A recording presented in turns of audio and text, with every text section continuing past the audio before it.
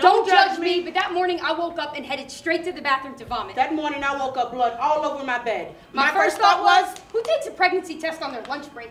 The money I had for Wendy's getting spent at CVS for this stick I have to piss on. Fuck. These are 1,000-count Egyptian sheets. Do you know how hard it is to get blood out of 1,000-count Egyptian sheets? My second thought, I've done this before. Plus sign if I am, minus if I'm not. This doesn't feel like a normal period, so I head straight to the ER, and that's when I found out I'm pregnant. Again.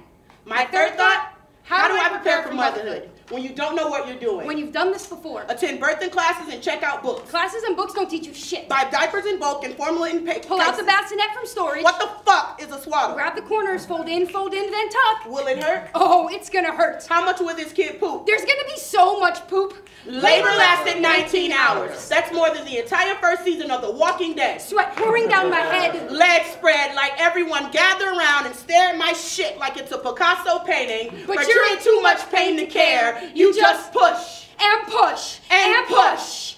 Jacob was born of the earth. Eyes brown as the Sahara. Dalen was premature through water. Eyes as blue as the Atlantic. So it's no surprise, my son became my world. Feed him every 2 hours. Change him every 3. Then say a prayer every night just before he sleeps. Now I lay me down to sleep. I pray the Lord my soul to keep. If I should die before I wake, I pray the Lord my soul to take. I look forward to the morning. He must be sleeping in today. The way he wakes up and warms me with his smile. He should really be up by now. The way his laughter wrinkles bed sheets. Why isn't he breathing? Jacob is getting too big for his bassinet Dalen's now. body is blue and stiff. His chubby legs dangling over the bassinet's edge. Imagine giving CPR to a porcelain doll without it shattering.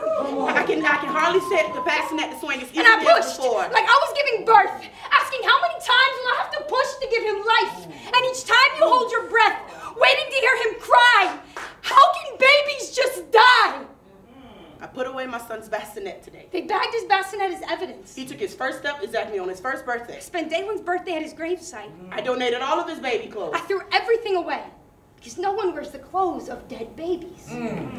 Jacob is 9 now, a boy on the cusp of discovering who he will become. Dalen would have been 10, and I don't know what I've become. Everything I don't know, I'm learning as I go along. Everything I thought I knew, I don't seem to know anymore. Each night, a new prayer. Now I lay me down to sleep. I pray the Lord my soul to keep. If I should Please die let me before die I wake, before I wake. I pray the Lord my soul to take. I pray the Lord just do it. Because honestly, there's nothing left to take. Come on.